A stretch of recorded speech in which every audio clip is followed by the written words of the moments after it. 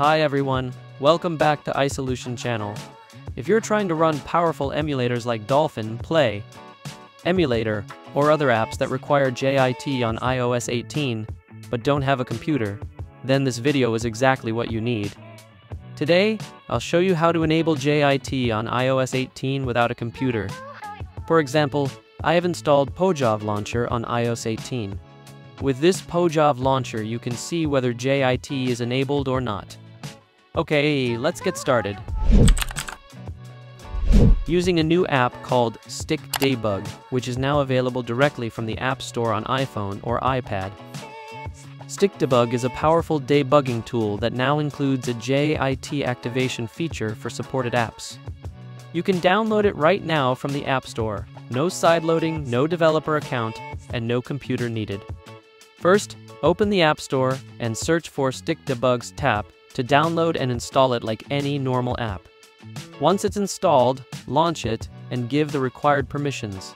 Click Allow and give VPN configuration permission to enable JIT. After that, select the pairing file to enable JIT on iDevice. After the pairing file is selected, you can immediately run and select the emulator or application available to run it with JIT.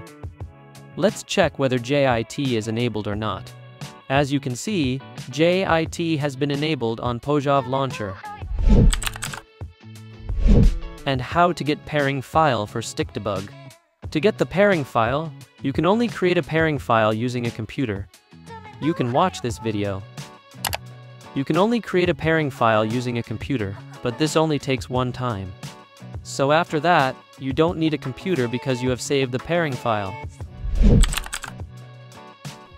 Why is the app not detected in StikDebug?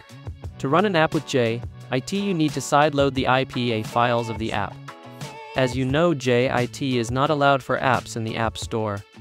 To enable JIT in an app, you need to sideload it using Altstore, Sideloady, or another IPA files installer.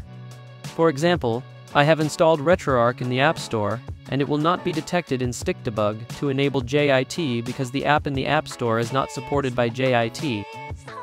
In conclusion, you should get the pairing file to enable JIT with StikDebug.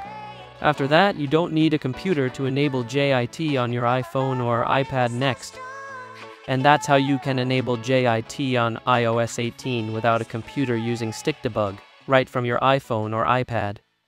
If you found this video helpful, be sure to like, subscribe, and hit the bell, so you don't miss more videos about your iDevice.